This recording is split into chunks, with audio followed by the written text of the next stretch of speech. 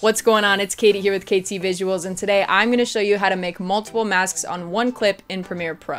In the past, I've been super frustrated when I try to add multiple masks on one clip because one either disappears or the other one inverts, and it's just really frustrating. So I finally figured out how to add more than one mask on the same clip, and I want to show you guys because I feel like I'm sure somebody else out there has had the same issue. So let's hop into Premiere. Go to your effects bin and type in Alpha Adjust, and then drag this effect onto your clip.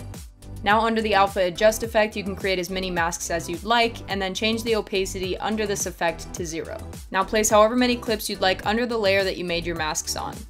You can adjust the scale and position of each clip to fit each mask, however you'd like to do it, but that's how you can create multiple masks on one clip. Thank you so much for watching this video. If you enjoyed it, please give me a thumbs up and subscribe down below, and also take a moment to check out my other videos. You might find something else interesting, and maybe send it along to one of your editor friends as well. I will see you next time with another tutorial.